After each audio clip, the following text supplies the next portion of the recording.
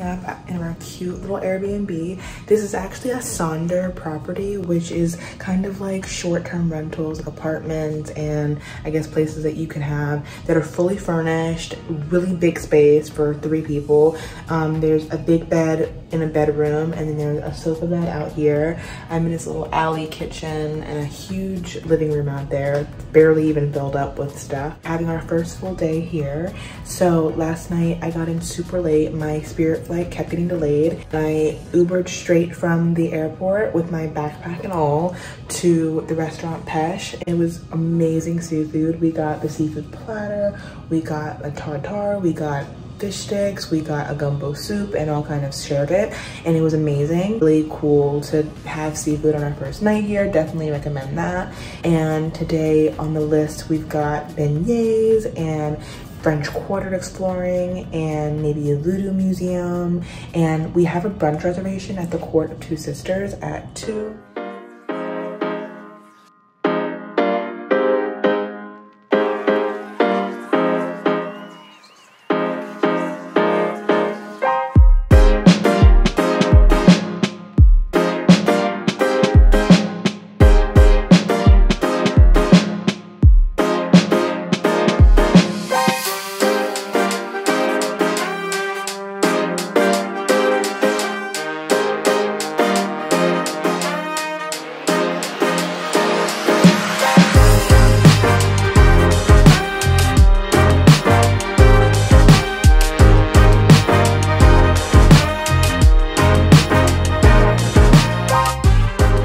Had beignets at Cafe Du Monde and some coffee.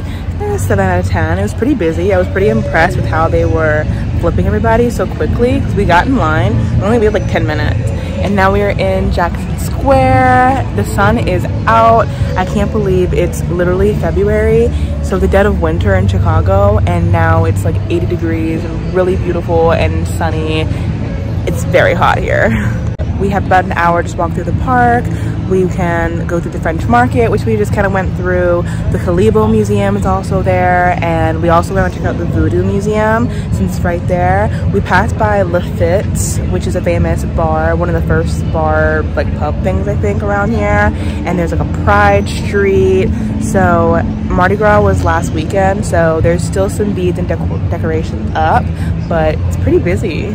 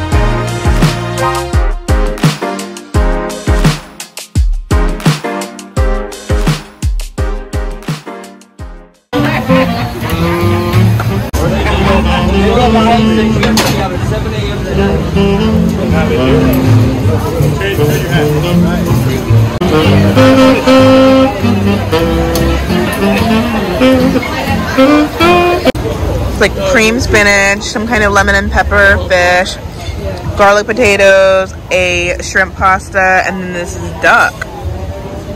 You're gonna demonstrate and show me how to eat a crawfish? I don't know. You gotta just watch and learn.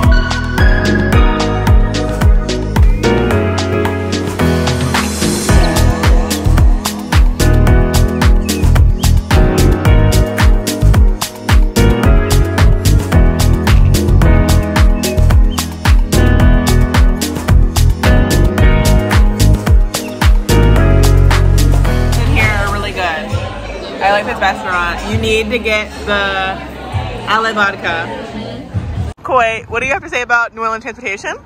It's too small, like, make it a little bit bigger, increase the font size by like 2 points. Yes, like you really can't see it, and it's so confusing. Like,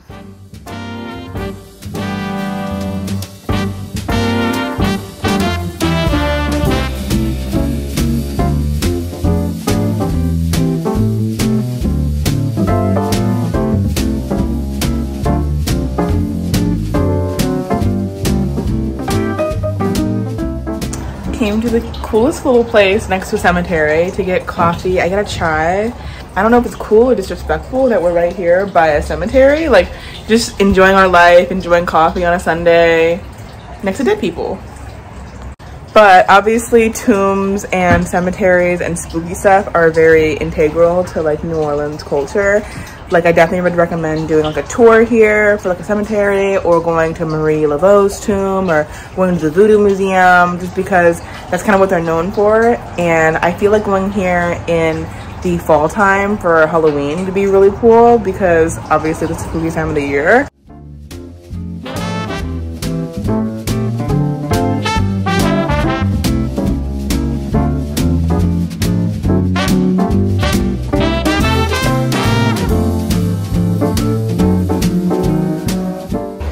Mango salad.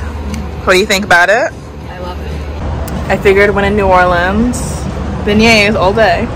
I feel like I would love to stay in the Garden District next time if I come here with my boyfriend. It's a little bit more like bougie with the houses and everything. Would love to stay at this hotel St. Vincent because it's really pretty, and they have like a cafe here, the Elizabeth Street Cafe, and like another restaurant inside called San Lorenzo, which looks really good.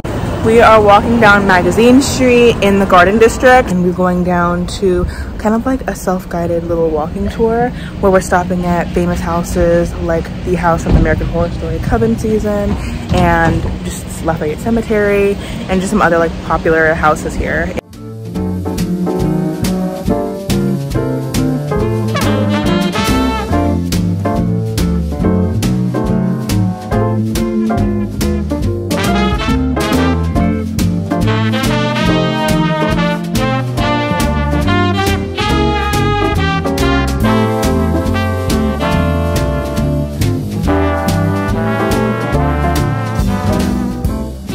Houses are just so beautiful.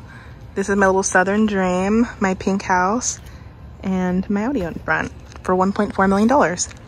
Pretty sure this is the Coven house from American Horror Story.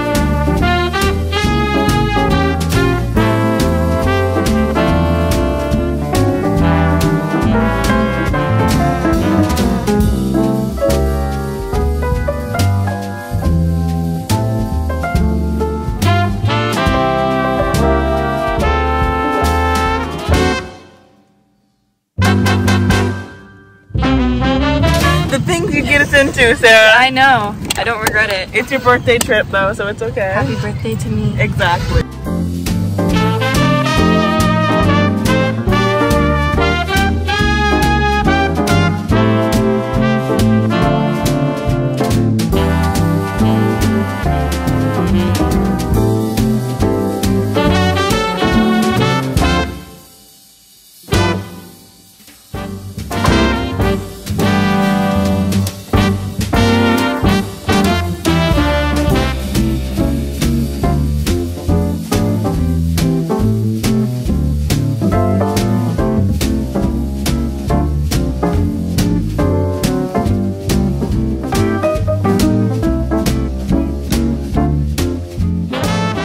Thank God we're almost to our Airbnb. Almost.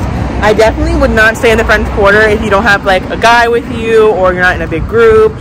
I have never felt so unsafe in a city before, and I've traveled a lot. If you watch my vlogs, you know, everywhere. She's lived in downtown Baltimore. I've lived in downtown Baltimore, and never had I felt so unsafe. See, I'm looking over my shoulder right now. I think after the night, I definitely would not want to get stuck for another night. That almost happened. I was this close. She lost her ID and her debit card, but luckily it was just from when we were up here just a little bit earlier. Yeah. Thank God we found it on the floor. Yeah. Great views. Yeah. Great food in New Orleans. Yeah, great if you like a good party. There's parties all the time. Apparently, the Uber drivers have been. Everybody's been pretty nice. What are your reviews of New Orleans? So much culture. I mean, you got Spanish culture, Black culture, French culture. There's Vietnamese populations here. Yeah. Yeah. We went to a couple really good Vietnamese restaurants. This is what I packed in my backpack since I was flying Spirit. You're only allowed one little personal item unless you want to pay exuberant fees for extra baggage. So I wanted to show how I fit everything for the weekend for NOLA in here. So opening up the big pocket, of course, I've got my snacks on top. I always want to travel with snacks. I'm not spending money at the airport. I had freeze-dried mangoes, and I think I have like applesauce in here too.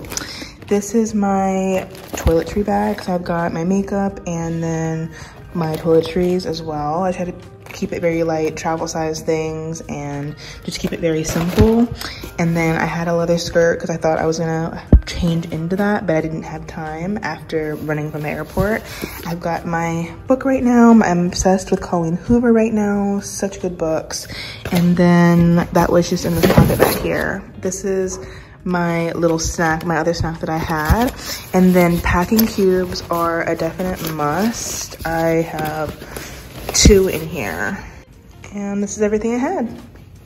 My 2 packing cubes, lifesavers. I've got like undergarments, pajamas, and socks and underwear, and then like my clothes, and this one for the weekend. This was a skirt I thought I was gonna change into. I had it ready, and that was everything in here. And then the front pocket, I just have easily accessible things like wet wipes, deodorant, feminine products, perfume to touch up from being straight on the plane. And then I bought the water bottle at the airport. And I always use the side of my backpack for shoes. So I just put a pair of like flats in there.